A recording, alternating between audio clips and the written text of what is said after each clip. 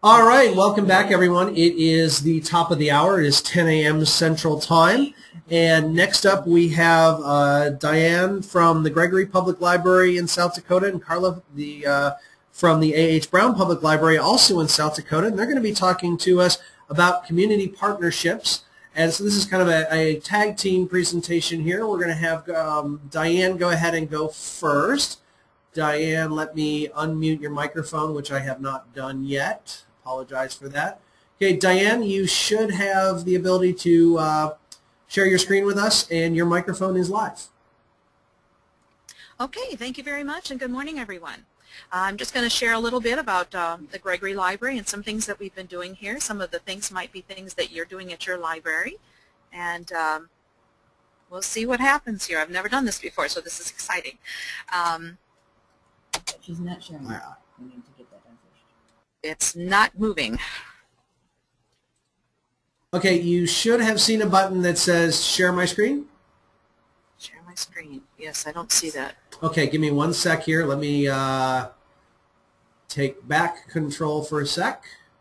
Okay. And then send you control again. Okay, do you see a window that says you are being made the presenter? Share my screen. No. You need to make sure you have selected go to webinar, that you've got that as not your presentation for the moment. Like choose it from your toolbar at the bottom of your screen. There is no toolbar at the bottom of my screen because I'm already in the PowerPoint. Hold on. Okay, yeah. Escape out of the PowerPoint. Okay, so where do I go now? Okay, escape out of the PowerPoint for a second and then switch over to the GoToWebinar software. Okay. And now technical difficulties. It's bound to happen. That was working just great. Okay, give me one sec here. Let me try switching over again. Okay. Okay. Ah, there we go. Let me. Okay. I've got the.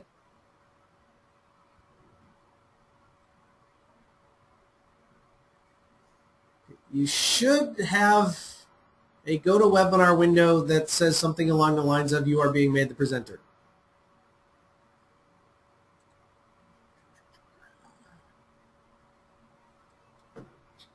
Diane, you still there? Yes, I'm still here. Okay, I am not seeing anything. I have the screen sharing is. Yes. Change presenter? No. No one can see my screen. Click screen. That's not even open. I can't even click on that. Okay. You want to let Karla go ahead and do hers first, and I'll see what we do with this. Okay, give me one sec here. Karla, do you want to try to go ahead? I can try it. Okay. Okay. You should be seeing a window momentarily that says you are being given control. Okay, what I have is give keyboard and mouse, change presenter. Okay, it should be a separate window from that. Wonder if I shrink everything down, if it's under behind everything. I'm not finding anything here.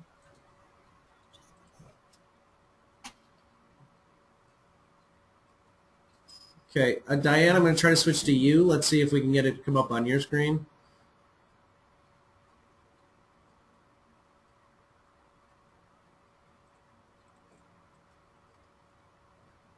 Not seeing anything. I've just got the thing on the side. The little. Okay, I don't. Okay, give us 1 second here.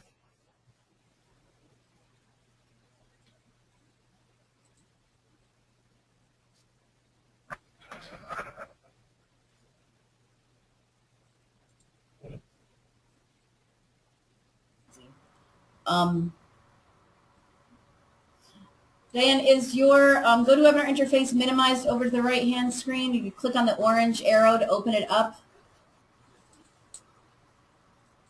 It's open. Okay. Okay, let me try switching to you one more time here. Okay, I got that little thing that the Nebraska Commission is doing their thing. Okay. Okay, now do I have to go to change presenter? No, we Or did shouldn't I that. There should be You already did that. a pop-up window somewhere on your screen that says you have been made the presenter. Do you want to share your screen? Stop sharing the phone. Nope, it's not coming up. Okay, give me one sec here.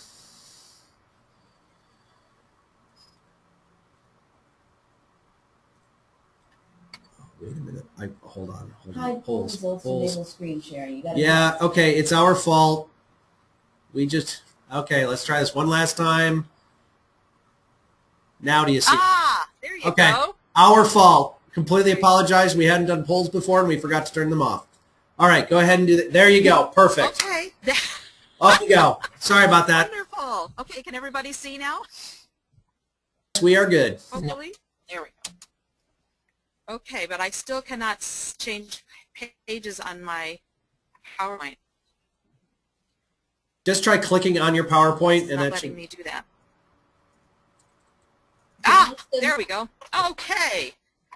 All right, it wasn't doing that before even when I was clicking on it. Thank you for all your help. Thank you for your patience, everyone. All right, I'm just going to give you a brief history. Our library is very small.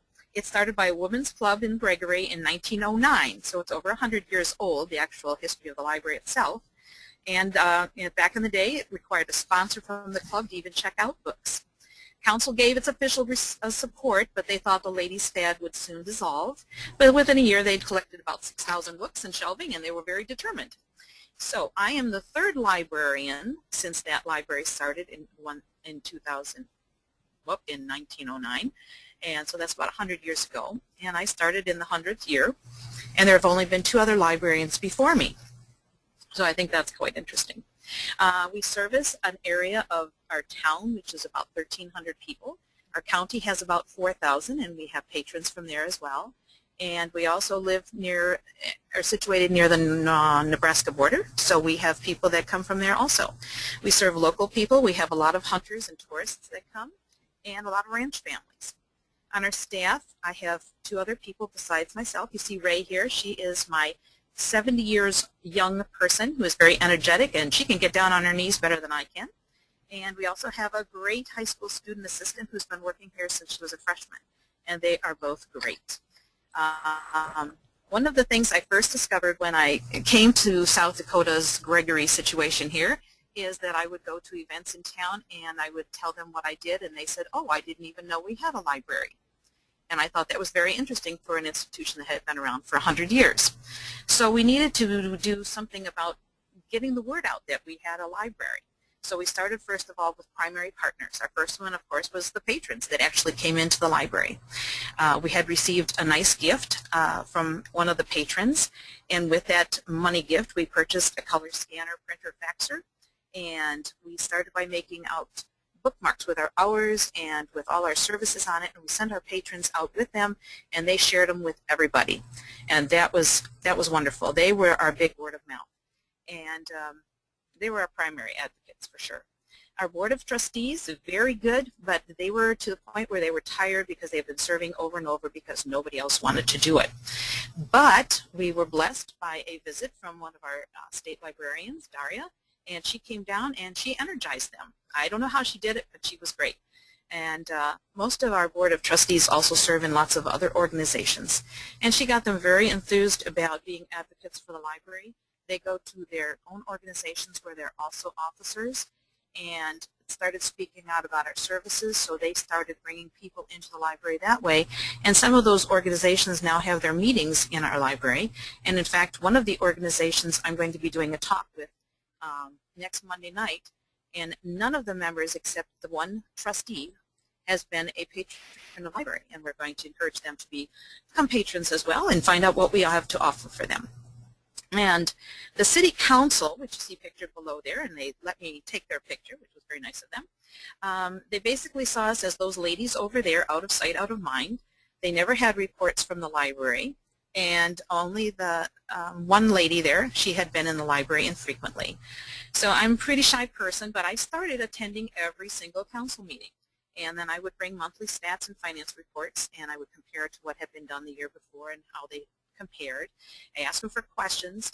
And now, even though they don't come to the library, they know what's going on, and they're talking about it in town because I find out. And my presence at the meeting is noted in the local newspaper with the minutes and everything, so the community becomes aware of our library in another way. So that's exciting.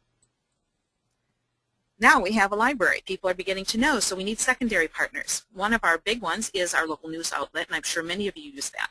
I talked with the editor, and we make articles every month on anything I can think of, new books, grants that we're getting, National Library Week, Dr. Seuss's birthday, anything that works, you know, summer reading programs.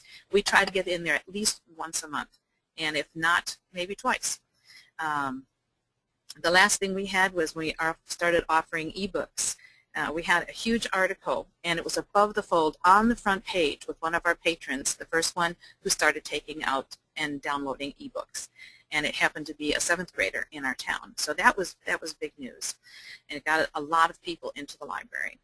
Our tech support personnel, we have the assistant city finance officer, Jennifer, who's pictured here, and she maintains the city website. So I went down and talked with her and said, what can we do to get the library a website?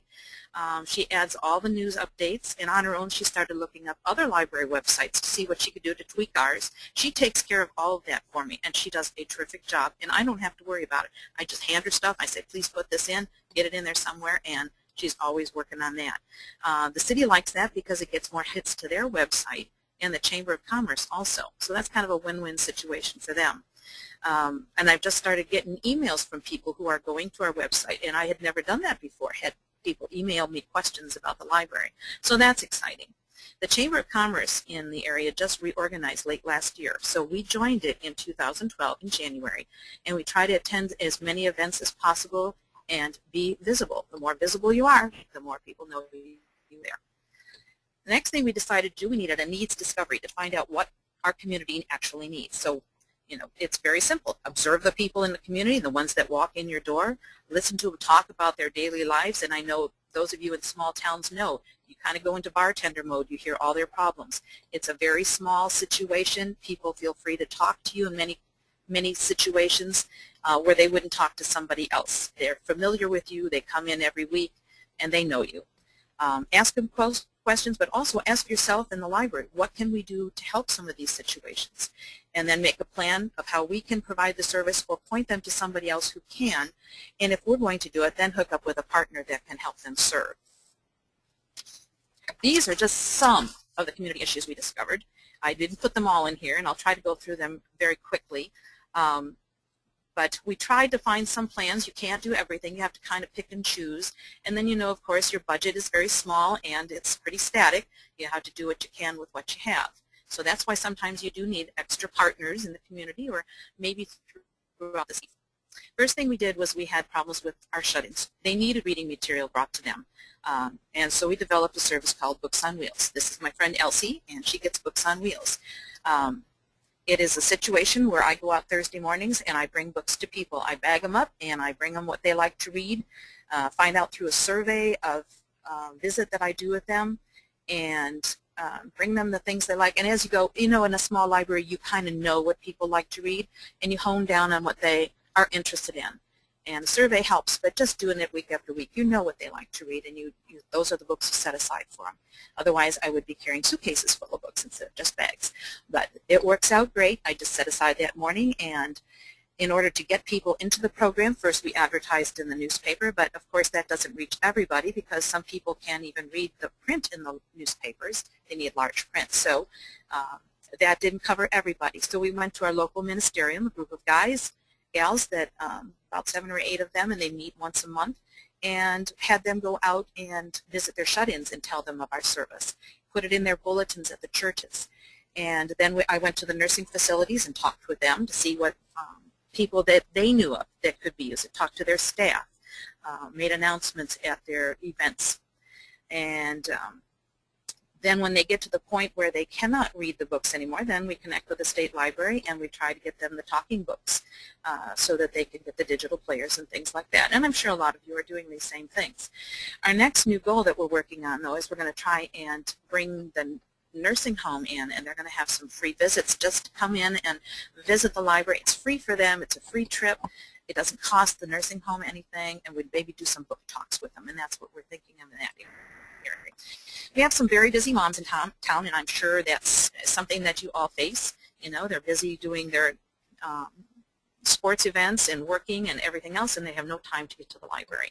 A lot of them already had ebook devices, and I really enjoyed Karen's talk. That was really interesting. Most of ours already knew how to work their stuff. I was the one that didn't know, but they were great with it. So one of the things was they needed to access books. Ebooks took care of some of that. The trustees and the city council were our partners. They allowed us to go ahead and join the consortium that we have in South Dakota for the ebooks, which is through Overdrive also. And they also told us to get a survey going and find out how we could change hours so that we could reach more people and accommodate their hours instead of what we wanted and what we wanted to work. And so the patrons helped us with that. We did a survey. We changed things around. We didn't get any more money for wages or anything like that, but we took hours off where no one was coming in, put them into hours when people would. So now we're open later in one evening a week. We're still open on Saturdays a little bit. And instead of the 2 days a week that we started when I started in 2006, now we're open 5 days a week. So I think that's pretty great. It's still managing to keep within our budget, and that's always important to that city council. And we also noticed that the most books were downloaded in the ebook situation was after our hours were closed, you know, and I think that's also very significant. The Gregory Book Club was approached, and they paid for our membership for the first full year of the consortium. And they were our old women's book club that had started, or the women's club that had started the library. So they're always looking for ways that they can help us. And our new goal is hopefully someday in the future we're going to automate our collections so people can renew and place holds at home, which would be wonderful for those people who work and can't get to the library for all time. Unemployment is also a big situation for everybody, and of course our services, we want to assist with resumes and job searches if we can. Our partners is our Business and Development Group, which is, they help with applications for trade school assistance and give scholarships. So we have a connection with them. We provide their paperwork in the library and point them to those partners if people need those. Community business posts, we have a job opening bulletin board in the front of the library, and people post things there if there are businesses. We post things from the newspapers for jobs wanted. People can put things up there if they want, you know, anything, grass cutting, babysitting, those kinds of things. People know to look there, and that helps also. Also, you know, have the South Dakota Department of Labor on our side. They have a simple little sheet that we hand out to people who are coming in looking for jobs, and step by step, how do they sign up to get an account with them and get information sent to them through the computer and their emails. The staff kind of does a little bit of everything. We prepared a sample generic resume to hand to people so they could simply just fill it out and plug in their names or whatever on a computer. And it's a paper copy. They take it and then they do what they want. The reason we started doing this is because we had people who would come in that had no idea how to use a computer, and they would say, I have to send in a resume and fax it by such and such a time today. Can you help me? And we just said, okay, we can, but. So we started out by making up a resume, and that was the easiest thing to do, just very generic, and then they could plug it in themselves so they have ownership of it and they do it themselves. It's enough, you know, just trying to teach them how to use the mouse and then get them to type in. We couldn't sit there and type the entire resume for them. As you know, when you're only one person at the library at a time, it gets kind of crazy. So, but that we do try to help. The trustees help us because they allowed us to change our policies. We print and fax first resumes and applications for free, and after that we kind of do a half-price thing. And then we also connect with the state library, who does databases for Learning Express, test prep, things like that. We point them to those. And the community leaders kind of got together in a Project Compass meeting not too long ago, and I'm sure you're all familiar with that, and discussed the needs that we have in our community to help the unemployed, and some of them are taking on some of that responsibility with classes and things. And our new goal, as we decided as a staff, is we're going to become more familiar with unemployment insurance online forms so that we can assist people with those, or maybe even if we had some money, give some people some free flash drives, because that seems to be a problem that comes up quite frequently. Returning young adults, basically what we need to do for them is point to partners that can help. We have quite a few young adults that have left home, gone to college, decide they want to come back and raise their children here. They're looking most of the time to start their own businesses or to train for jobs. And I have the picture of the welder there is because we're trying to start, the Chamber of Commerce is trying to start a welding class here. And the community is trying to, they want to start a trade school here. And they're very ambitious about this. We're trying to get behind this. Some of the things that we can still do at this point, though, is we point them to the state government and the economic development website, online business tools, and again, the business and development group who have applications to give money for some grants to start up businesses, and of course the Chamber of Commerce with that welding school and things. Our new goal is we want to try and contact some of the local finance officers that we've been talking to and get some provisions for loan information or conduct some seminars and maybe have them do that to help people who are trying to finance a new business. Low income and financial difficulty is always a problem in a small rural town. Basic thing that we can do is point to partners that can help. We have the food pantry hours posted on our bulletin board so people don't have to feel embarrassed to ask. Same thing with the thrift store hours, and they put up a special flyer every week. The ministerium provides funds for emergencies, and they also provide scholarships to go to Financial Peace University for people who are having trouble budgeting. State library databases help with the World Book Life Skills. We can point them to that in the library when they come in. The trustees revise our policies. They allow us to print government assistance forms for free. And of course you can go to Bridge to Benefits and help people go through that. South Dakota Bridge to Benefits help them connect to those benefits that they can receive, and they go through that on their own, and we don't have to see their business and know about all that stuff.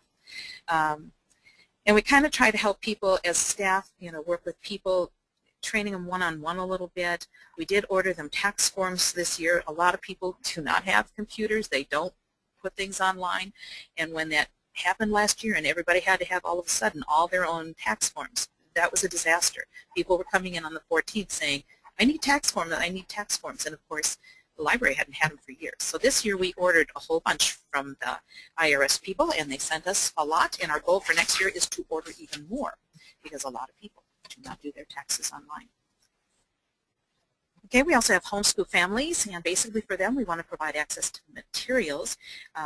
School and patrons are our partners because they let us know which kids are homeschooled. We use the state library databases and try to train people in using those so they can use them and access it at home with their e-cards. We would like to do some training sessions for the parents and how to use those databases, and that's kind of our new goal there. Tourists and hunters is a big part of our community income economics, and we have the Oscar Michaud Festival here in August, and we have a lot of active sports and hunting and things like that. Basically, people are looking for communication, and for this we needed Wi-Fi, and we didn't really know how to go about it. City Council said they would pay for it. We wanted a secure system that had safeguards in it. So we paid a little more for that because we had somebody come in and work it all up, and they took care of that. Trustees changed our policy so that we could revise our internet use policy, our registration policy. The City Council does not, and I know that this is a big no-no in many areas, and I understand that. Our City Council does not want us to charge for people who are out-of-town visitors that are our patrons. They want the people to come in and use our restaurants, our stores, and all of our businesses, and they do not want us charging anybody that comes in from out of town. So we do not. And we try to provide things that people can use when they do come into our area as tourists. We have maps of the local area. We provide reference assistance. We have copies of all the menus of the local restaurants on file here, and their open hours so people know when they can access those things. And the Chamber of Commerce is listing us as a resource on their website. One of the things we do want to do next is get library bookmarks to all the local lodges, the hunting lodges and things with our services on them, so people know now that we do have Wi-Fi, and they come in here with their phones and keep up with their business at home when they're out here hunting. And last of all, of course, it's probably one of the most important ones is education assist for all ages, because in our mission statement, learning and increased learning is one of our main goals. So we want to provide learning resources. And of course, the City Council, again, is our partner. They free internet and computers for education needs. Trustees provide our free meeting room for business training classes. We have a local grocery store that does all their training, their in-service stuff. They all come to our library and use our meeting room for that. We have alumni groups that come in and search their ancestry. They found out about the databases, and that was quite a learning event for them, and they have a lot of fun doing that. They come in a group, and they're quite noisy and have a good time. We also do proctoring services and things like that. We do story time events. Our local carpet store just gave us carpet squares, so we could use them for our kids coming to story time. We just connected with the school not too long ago. We're doing some special things with them. They had a request that we find some people to help them come in and listen to some children that want to read during their reading times. So we set up a listing here and advertised, and then people sign up. And they go over to there, and I'm sorry, my phone is ringing of all things. And we have them go over and listen to the kids' reads. They just sign up here and do it over there. It's kind of a partnership thing. And another thing that we're doing with them is they have a reading Olympics that they do in our school. And a person just happened to be a substitute that jumped in and had to take over for that reading Olympics event. And she had a lot of books to read and write questions for in order to hold the Reading Olympics event. So she came to the library and she said, "What can you do to help?" And I said, "We'll get some people together and we'll read the books and we'll write the questions for you." And she loved it. And that's what we've been doing for the last couple of weeks. Everybody's taking out kids' books and reading them, and we're all having a good time with that. So the next new goal we're going to have for this area is we really would like to get a grant to get some extra laptops for those who are taking online courses and testing, so we can do some more training sessions for databases. Things like that. More partnering with the school. Those are some things that we're looking at in Education Assist. And there are so many more I think we can do. Just want to show that there are partnerships that help libraries grow in our case. And you can see by the stats, things have changed. The only thing I really saw that was interesting, the computer users has gone down. But that is the number of users, not the number of sessions. We've noticed that there's been a decrease in gaming and an increase in the amount of time people are spending on the computer doing research and job searching and things like that. So I think now that we're in our South Dakota state, we're going to be checking in how many sessions are being used instead of the number of users. I think that will make a significant change and be more realistic. And we didn't do all of these things just to look at the stats grow, but we want to be a part of the community, and we want to be able to help people when they have needs, and we can help. If somebody comes in and says, "Can you do this?" then I say, "Let's see if we can." I just love my job, and thank you for listening. Okay, great. Thank you very much. Diane, I'm going to go ahead and mute your mic. Karla, are you there? I'm here. Okay, and I'm going to switch over to you. You should see that I'm the presenter now screen. Okay. Yep, and just click the show my screen, and then you should be all set.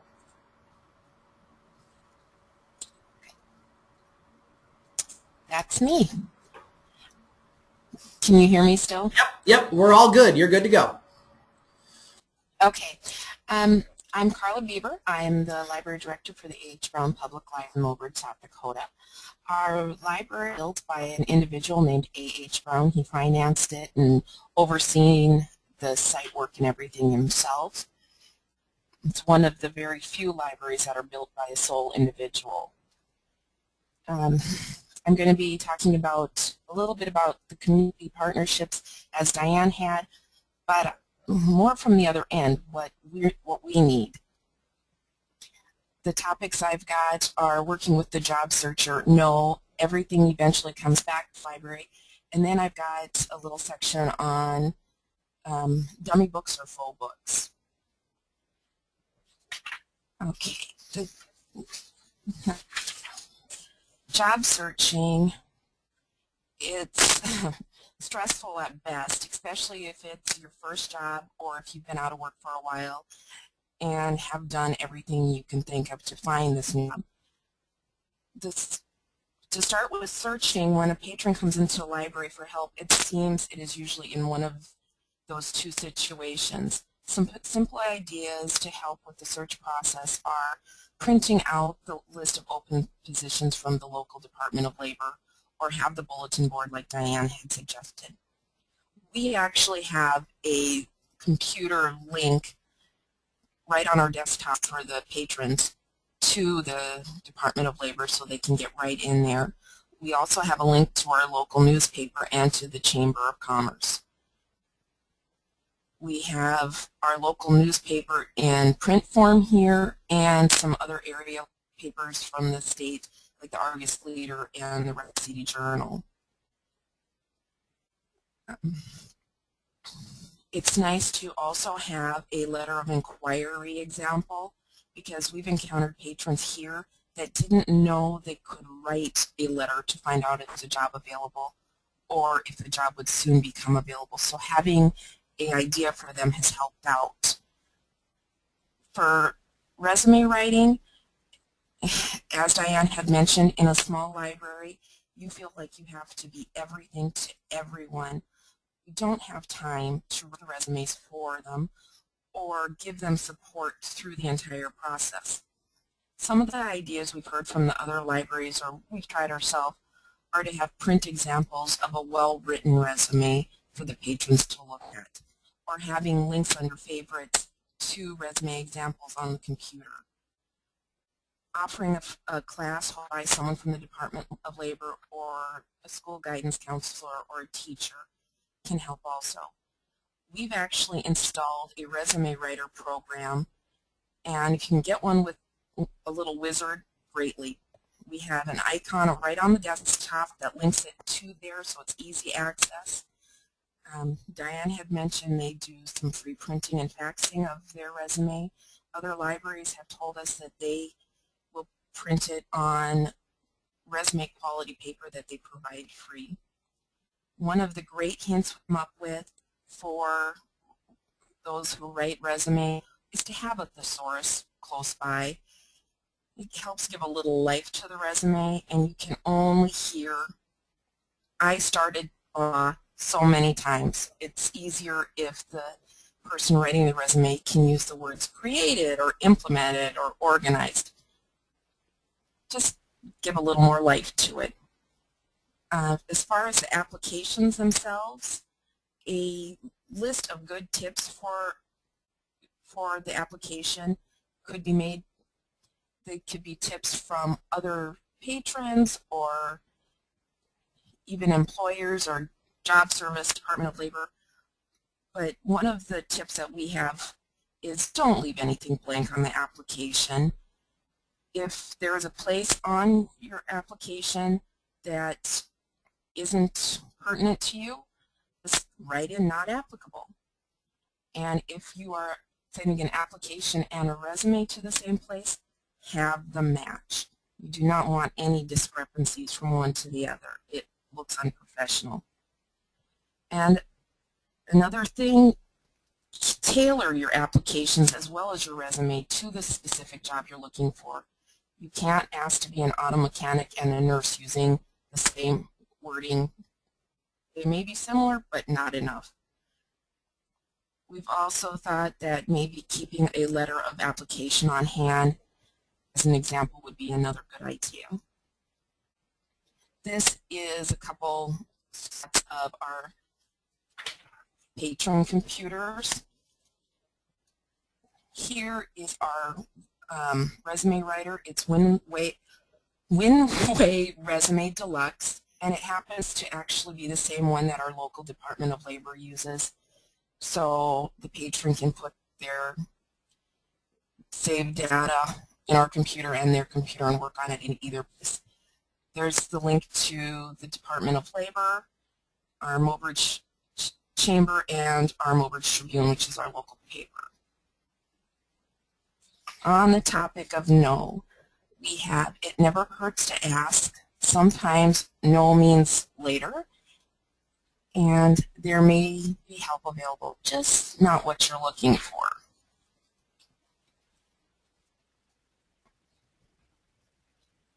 It never hurts to ask. Even if you are told no, at least you try.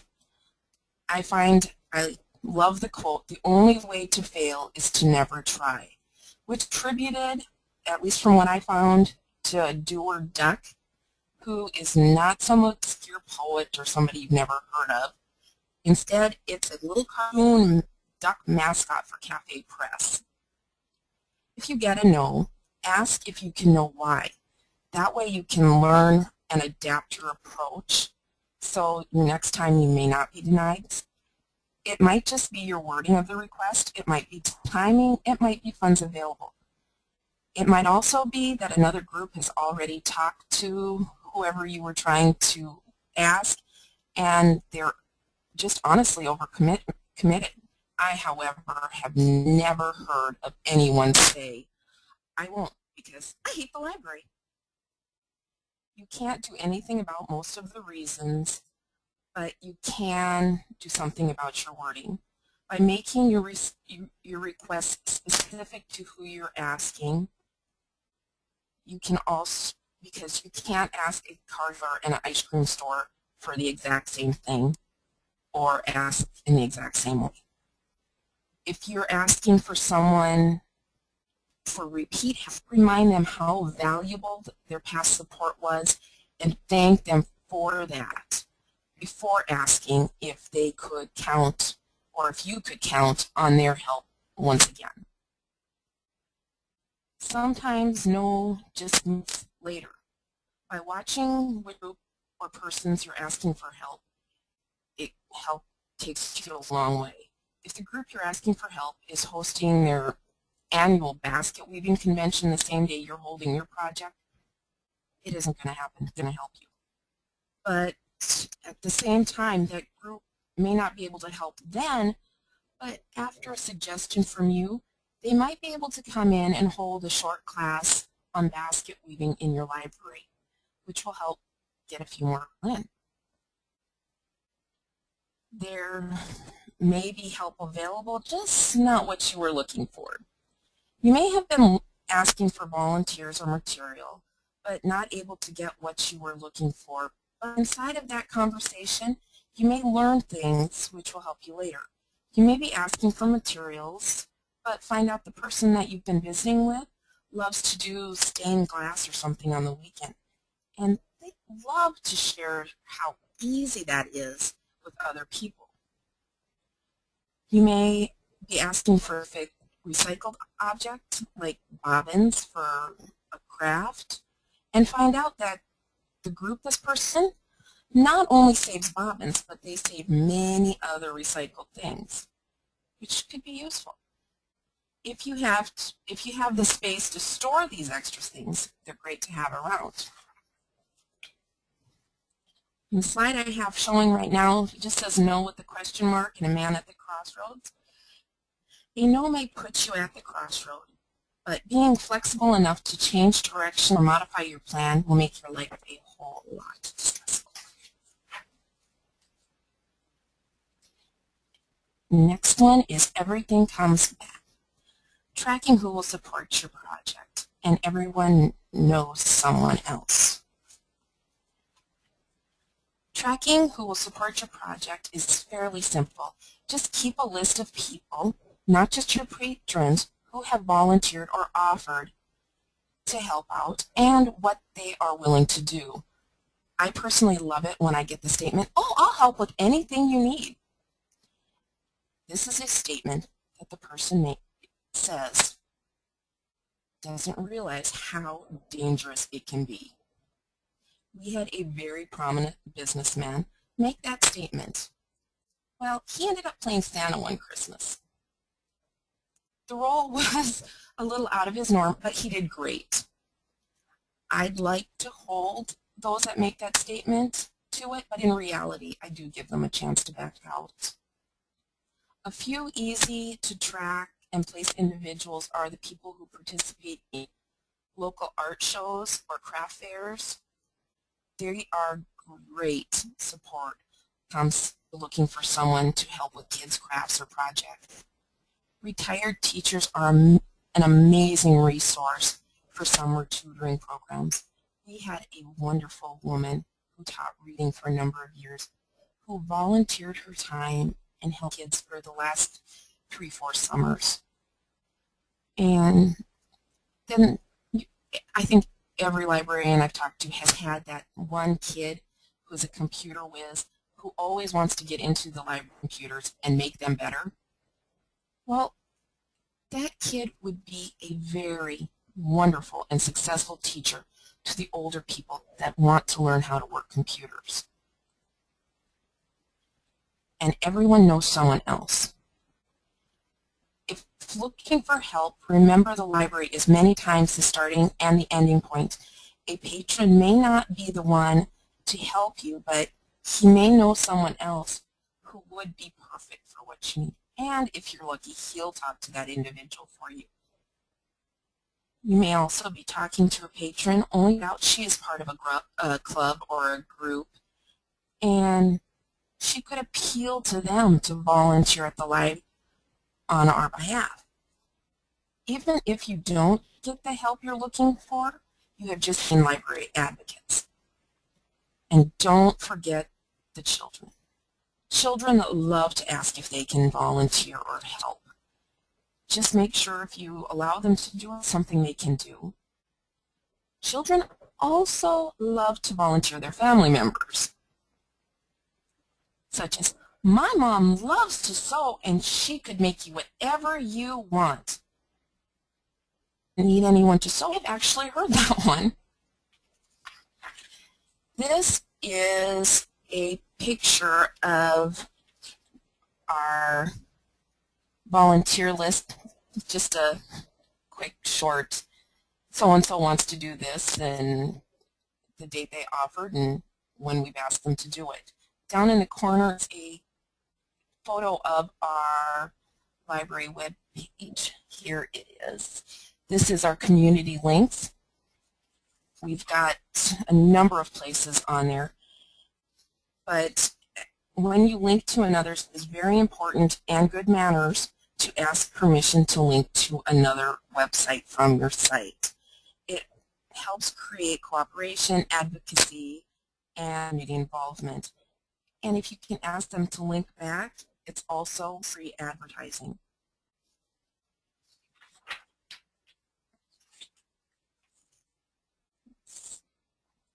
Let's shrink that one back down. Now into our dummy or our faux books. They help replace information that outdates quickly. The cost is minimal, and they can be added to the shelves with barcodes, card catalog cards, or ID another type. Replacing information that outdates quickly. As many librarians know, legal books only last 2 to 3 years before something in them inevitably changes. Medical books outdate almost as soon as printed, and computer books, on average, are outdated at the time of printing. These simple facts make it near, if not completely impossible, for a small budgeted library to keep up with the most current information on those topics. The cost of the dummy books are minimal because law and medical books are a large expense, whereas our dummy books cost us very little to put together. Our cost was a few phone calls to various authority figures like the hospital for medical websites, a couple of lawyers for legal websites. We called social services and the state library, and we tapped to a few others for some other links. It cost us ink and paper to print them on, and some empty VHS cases that we have an enormous surplus of. But when doing this, you have to be careful with your websites, because all the websites listed should be reputable and have accurate information. They can be added to the shelves with barcodes, card catalog cards, and IDs of another type. We made basic card catalog cards for each under the title of whatever the object is, and the author is listed as web information. Each dummy was given a John Dewey number, barcoded, labeled, and placed on our shelves for checkout, like any other library material. They can be used in the library or from a home computer, and ours have actually been checked out. It is easier to have this type of list would be to have tried to place them all on the favorites of our computer, because we have 20 dummy books. Some only have 4 or 5 websites. Others have 15 or more.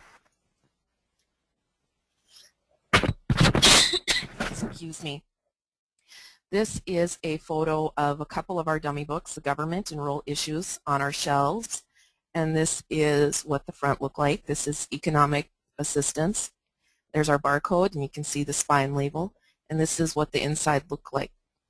The one you see the inside of is employment. It's just a list of the websites. This one flips over, and we've got our date due stamp in there. Let's see if I can get this to cooperate. Here is, the top 2 aren't actually part of it. I don't know why they came up, but the other 20 here are our web information, and I'll just click on history. It's just the general information. It's web information as the author, history, list of websites, and the call number is 970 for web. That's quick and easy, and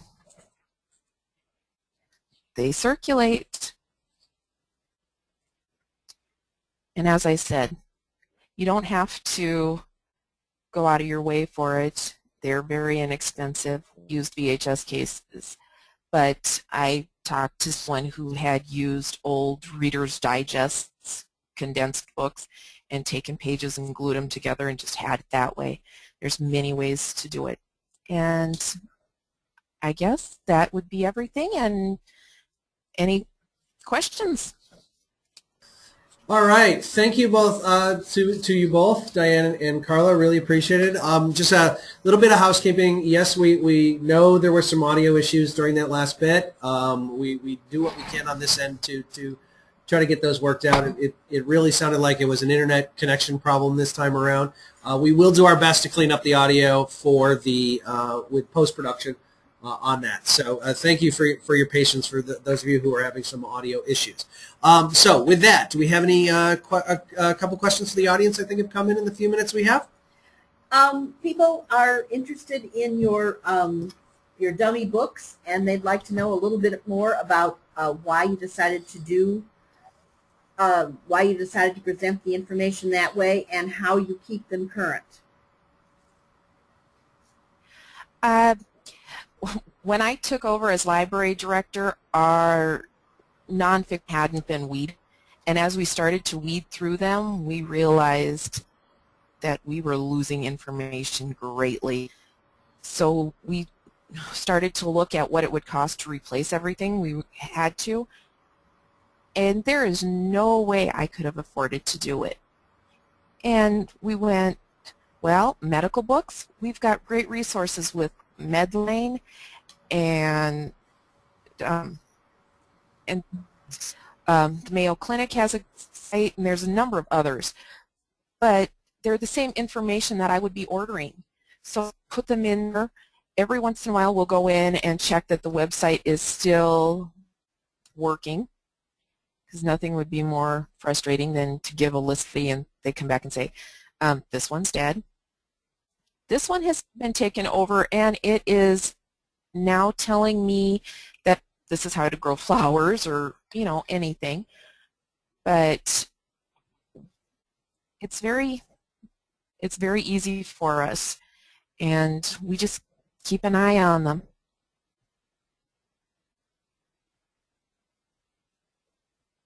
Did that answer your question? Yeah, I think that did. Yes, thank you. Well, and we had one more. How do you keep them current? Oh. The dummy books? Yeah. I saved my list of websites, and if one of the sites changes, or if I talk to somebody and they say this one is better, we'll just go in and make the changes and print out a new sheet, because it's just basic paper, and just stick the new sheet in. And we had another question about the IRS forms. We wondered, if you'd had a huge demand in the library for the printed forms, or did you just have some and print some off the web? People were kind of interested in how you did that. That was actually Diane that talked about it, but Okay. we've had the same situation here. And they told us last year that they were not going to even send libraries any copies, but we got them, which has been great help because the post office doesn't get them, and the tax preparers don't give them out unless they prepare them for you. So we got quite a number, mostly the 1040 forms, but we get a large book that has a whole lot of miscellaneous that we can print from. And in a few cases, we've even had to go in and search for the form online, and then we'll print it out for our patrons. Okay. And Diane, did you want to address that real quick? No, that pretty much covers it. We did order forms this year because the problem was a lot of people were asking for the information booklets, and those are so costly to print out for somebody because they're pages and pages. So we did send for those, and I just went on the phone and I ordered about how many I thought we would need, but obviously it wasn't enough, so we'll be ordering more next year. But yeah, our post office had a few copies, and that was it. They don't have, and they're just about out already. So. All right, ladies, thank you very much. That was a great presentation, and that's going to round out our second session here. Again, thank you very much, and thank you to the audience who submitted their questions. So, Karla and Diane, I'm going to go ahead and mute your mic, and Krista, you have a... Tell people they can ask them further questions. Yes, and again, if you, as we get the content put up on the website, you'll be able to submit further questions. We'll have our speakers keep an eye on that. We have a... Sorry, it wasn't actually a question. Yeah. Go ahead. Yeah. Go ahead. We have one question here. Someone would love to clone you too, because she's very proud of her South Dakota librarians, and she thinks you really rock. All right, good. Kudos there.